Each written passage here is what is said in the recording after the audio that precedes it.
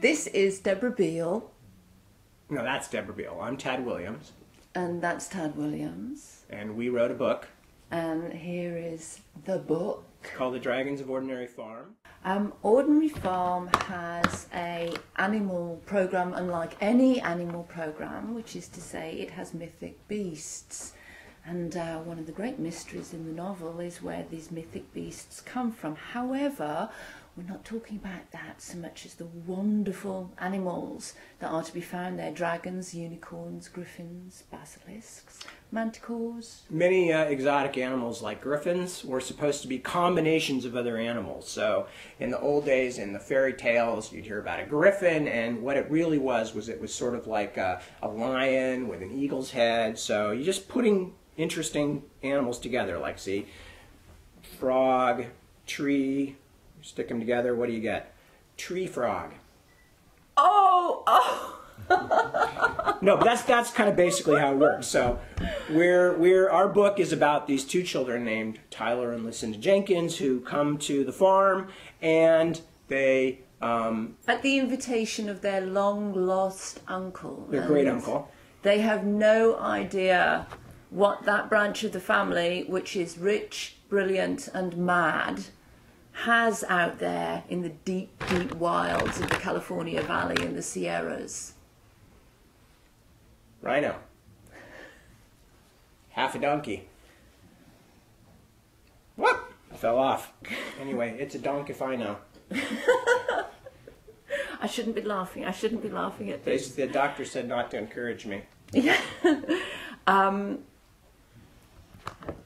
I'm trying to think what to say about the animals. I don't know. Did I do the tree No, you joke do the already? animals. No, I want to talk about the house. You do the animals. Okay. You do. Okay, it's full more of animals. Ordinary Farm is a place where, Ordinary Farm, for some reason that the main characters, Tyler and Lucinda, don't know at first, instead of it being full of cows and pigs and spotted poisonous South American frogs, well, no, most farms don't have those, but the other things, they've got things like unicorns. And the big thing the kids have to answer, not only do they have to learn not to be eaten by dragons and things like that, but they also have to try and figure out, first of all, why are these animals here? Where do they come from? You can't just go to the internet. No, kids, you cannot go to the internet and order giant dragons and have them come to your house in a brown paper package.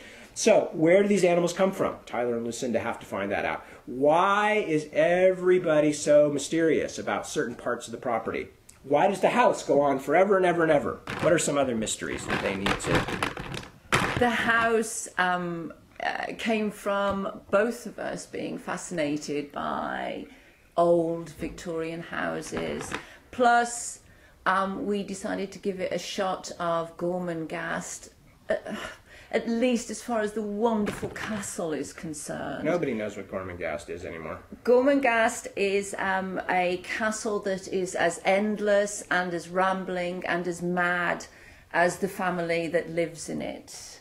And that's very much true of the Tinker family, who are the people who create Ordinary Farm. Oops, author swoop in the book. Most of the creatures are from fairy tales and Greek mythology. One of the creatures that is neither in the book nor in Greek mythology is this three-headed horse mash. Sorry, that is not to be found in Ordinary Farm anywhere, but I just made it and I wanted you to see it. I think what Tad is trying to say is that buy my these book. mythic beasts... I've cut up all my plastic animals. Please buy my book. I need so we money. can buy some more plastic animals for Tad. She's a very silly person. Dragons of Ordinary Farm, available now in bookstores, under the seats of light rail vehicles, you name it. You can find it almost anywhere. By us, Tad Williams, yes. And Deborah Beale. She wrote some, I wrote some. She wrote the sensible parts. I wrote the interesting bits. No, it's the sensible parts. But there's other parts too, so that's okay. And actually, he's more animals and I'm more house. I think at the moment, but we can't really tell. Where is a wonderful, beautiful mishmash of an adventure. Look, it's the movie Alien, performed by frogs.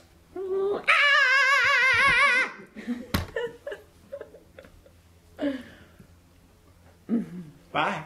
Oh, bye-bye.